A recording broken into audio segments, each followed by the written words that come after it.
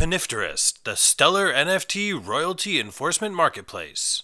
Stellar NFTs are great, but the current problems with minting Stellar NFTs is that they are not truly unique when you have different mints or versions of the same NFT, and there's no way to enforce royalty payments without locking NFTs into a centralized marketplace or allowing royalties to be subverted if taken off of the centralized marketplace, which really defeats a lot of the decentralized power of this Stellar network and the Stellar decentralized exchange.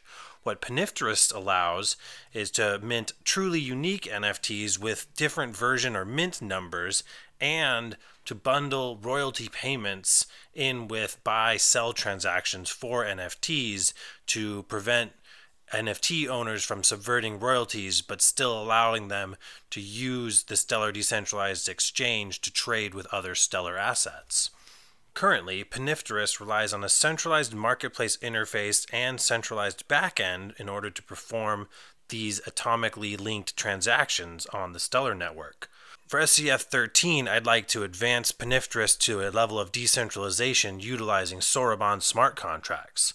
Soroban smart contracts can batch these transaction operations together in a decentralized way so that these Soroban Stellar NFTs can package their royalty payments in a decentralized way regardless of whether or not the marketplace is accessible. This Soroban smart contract for royalty enforced Stellar NFTs can be packaged and implemented with other wallets and services that utilize the Stellar network. Check out PiNFTerest at PiNFTerest.xyz, the new social aggregation NFT marketplace for any chain and for Stellar royalty enforced NFTs.